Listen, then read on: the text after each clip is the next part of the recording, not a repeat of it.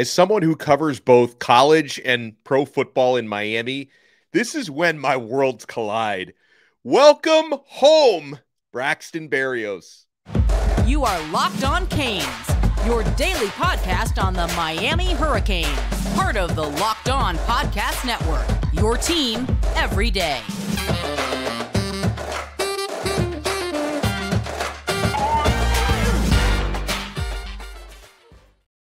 I am Alex Donno, your host. I'm a University of Miami alumnus, longtime South Florida sports radio vet, and contributor to allhurricanes.com. And thank you so much for making Locked On Canes your first and second listen today. We are available free wherever you get your podcasts and available free on YouTube.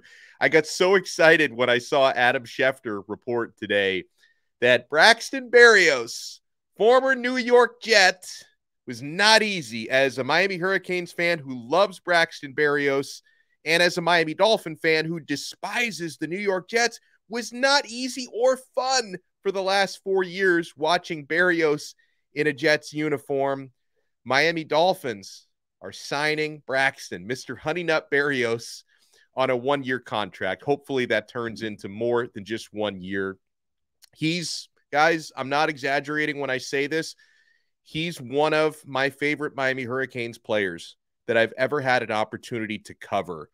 Such a class act and just such a hardworking guy, both on and off the field. Academic All-American, almost won the academic Heisman, whatever they call that award. You know, people remember what the real Heisman is called. Nobody remembers what the academic Heisman is called, unfortunately. But also just a really, really talented slot receiver and a talented return man. So Berrios is a former Pro Bowler, folks, was a Pro Bowler 2 years ago, 2021, with the New York Stinking Jets, who averaged 30.4 yards per kick return. That was an NFL high that year, and a very good 13.4 yards per punt return. In 4 seasons with the Jets, he caught 107 passes for 1,085 yards with 5 touchdowns during that span. So this, to me, I'm happy to have Braxton back home, someone who covered this guy when he was a Miami Hurricane, and I'm very interested to see what he can do in a Miami Dolphins uniform. And I think that special teams role is the primary void that the Dolphins, I should say, need him to fill, because the Dolphins were an awful punt returning team last year.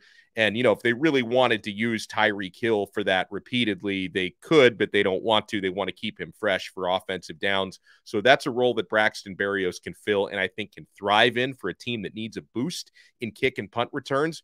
And this is a homecoming for him. He didn't grow up in South Florida, but the 4 best years of his life were spent in Coral Gables, and he's going to be up the road now in Miami Gardens playing for the Miami Dolphins. You look back on Braxton's final season with the Hurricanes, senior year, he played extensively all 4 seasons. He played a lot as a true freshman with the Miami Hurricanes. Senior year started all 13 games for Miami, led the Hurricanes in receptions with 55, receiving yards with 679, and he led the team with 9 receiving touchdowns that year. And what I remember most from that senior season for Berrios, who so badly wanted to beat Florida State that year before he moved on, before he ran out of eligibility, and he helped Miami do it. Everyone remembers, of course, our friend Malik Rozier to Darrell Langham, but you're not even positioned to make that play if not for 2 touchdowns that Braxton Berrios scored in that game. He helped Miami exercise those demons that year in 2017. Miami had not beaten Florida State since 2009, and he helped the Hurricanes get it done on that day, and he wanted that so badly before he moved on to the NFL. Per University of Miami's website, their bio of Berrios when he played at Miami, that year he was selected as a recipient of the ACC's Jim Tatum Award, which honors the conference's top scholar athlete. He was 3rd team All-ACC at wide receiver that year, and All-ACC honorable mention as a special teams player. And, here it is, the academic Heisman. He was a finalist for the William Campbell Trophy. That's the academic Heisman, the Campbell Trophy. It was at the tip of my tongue. I just couldn't remember it. And he's going to be taking his talents to the Miami Dolphins. Now, we love to cover pro Canes when we can. We probably don't do it enough here on Locked On Canes, but since Braxton Berrios is someone who meant so much to me when I covered him at Miami. I wanted to give him a shout out that he's coming home to the Miami Dolphins. Now, when I was started covering the team, like game to game locker room stuff, I started doing that, around 2006 and 2007. 2006 was my last year as a student at Miami doing student radio, joined, the media, the big bad media in 2007. Been covering the team on and off ever since in the locker room and stuff like that. So, I didn't cover in person the great players of the 80s and 90s, but when it comes to, the great players of the last 15, 20 years, Braxton Berrios was one that was a joy to cover. Another guy who was a joy to cover that I distinctly remember just loving to gravitate to him after games was Calais Campbell. He was another one that was one of my absolute favorites to cover. And he actually played on the same high school team in Colorado that a distant cousin of mine played on, and we were able to tap into that connection as well. So welcome back home, Braxton Berrios. And on the other side, folks, we're not done here on this bonus episode of Locked On Canes. We've been getting more and more of you guys' bold predictions for the 2023 season.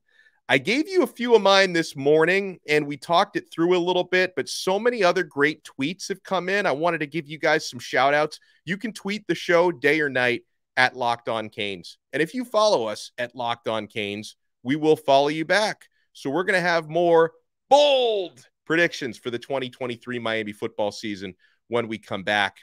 Guys, we got the tournament going on. It's been crazy today. Did you see what Furman beat UVA? A lot of brackets have already been, but I don't know how many people had UVA going that deep, but as far as your perfect bracket, a lot of perfect brackets were busted today with Furman pulling off the huge upset against Virginia.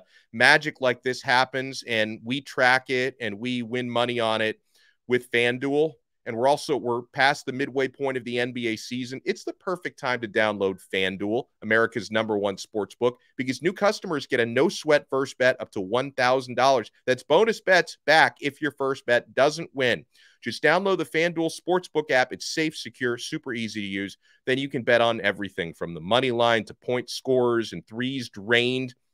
The line changed for the Miami-Drake game since the last time I talked about it.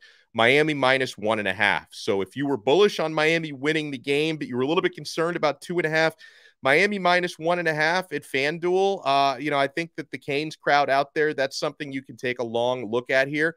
FanDuel even lets you combine your bets for a chance at a bigger payout with a same-game parlay. So don't miss the chance to get your no-sweat first bet up to $1,000 in bonus bets when you go to FanDuel.com/lockedon. That's FanDuel.com/lockedon to learn more. Make every moment more with FanDuel, an official sports betting partner of the NBA.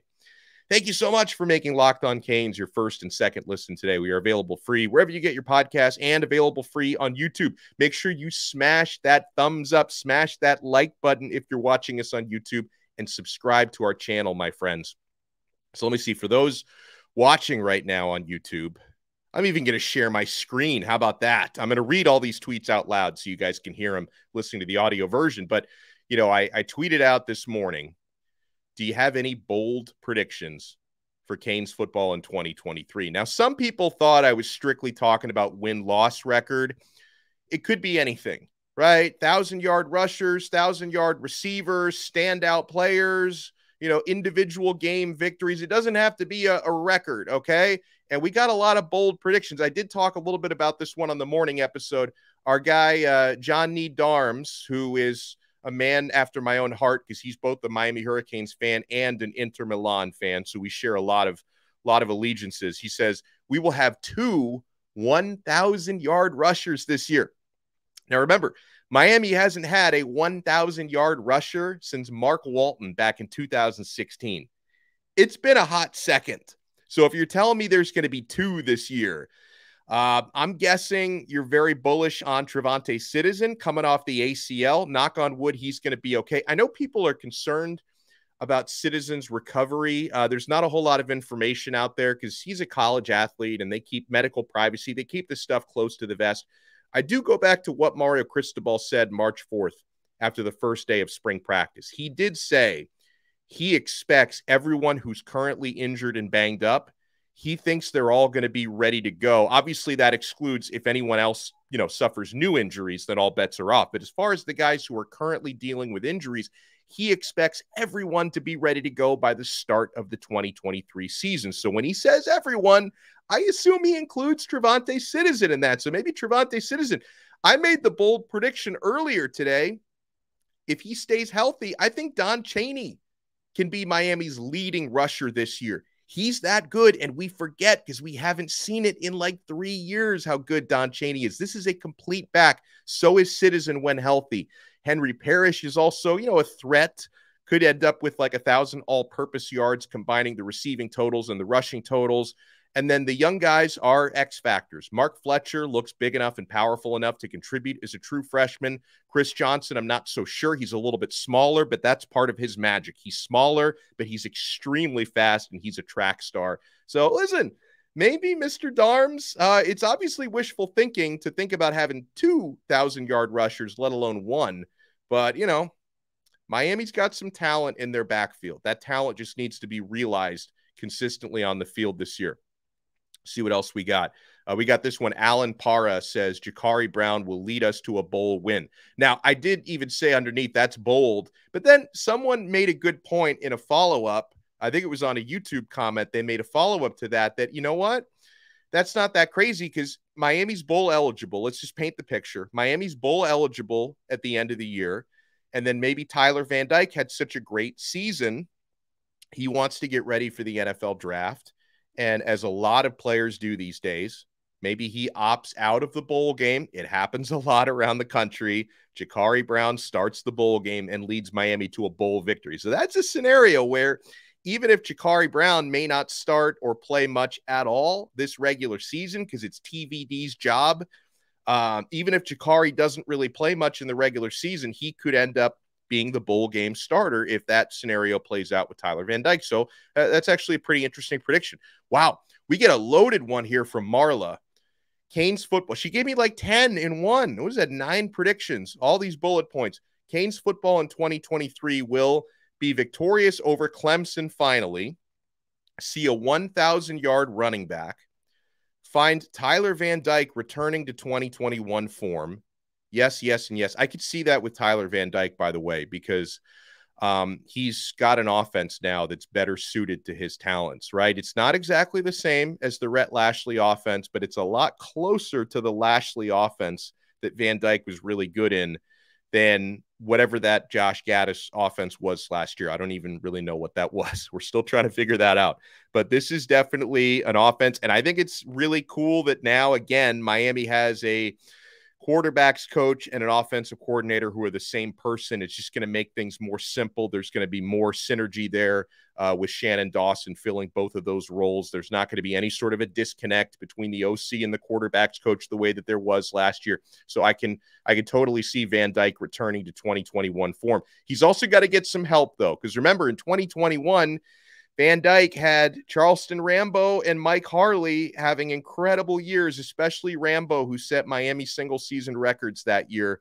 You need receivers to step up as well. I think Colby Young is going to be one of those guys. One of my bold predictions today for next year is, and I'll go on record with this, and again, and I'll say it louder for those in the back, Colby Young is going to eclipse 1,000 yards receiving this year. You could see that for a couple of games. The chemistry he had with Tyler Van Dyke, and then Van Dyke got injured, and, the whole situation, unfortunately, Miami's offense was starting to find its footing a little bit. Then they completely lost it. But Colby Young, for a couple games, had really good chemistry with Van Dyke. I think Colby Young is going to be a 1,000-yard receiver this year. I like this part of it. Tackle. Miami will tackle more often than not. Okay. They will be called for fewer total pass interferences than opponents. I know, Marla, as I also feel that Miami gets hard done by referees a lot. Finish 8-4, okay, and be victorious in a bowl game finally. So a lot of good predictions there. Michael Cansdale says, I think if we can stay healthy at quarterback, offensive line, and running back, 9-3 is a possibility. Woo! Tell you guys, I don't even like to think about records. I don't. It's too soon for me, and I got burned too badly last year. He says, I feel our defense is going to be great this year, and if our offense can match their intensity, 9-3 or better can be a reality. You said it. I hope you're right. T-Land says, I'm just hoping for blocking and tackling. Not that bold, but you know what? If you watch Miami last year where they couldn't block or tackle, maybe that is kind of bold because he sees them hopefully improving big time in two important areas.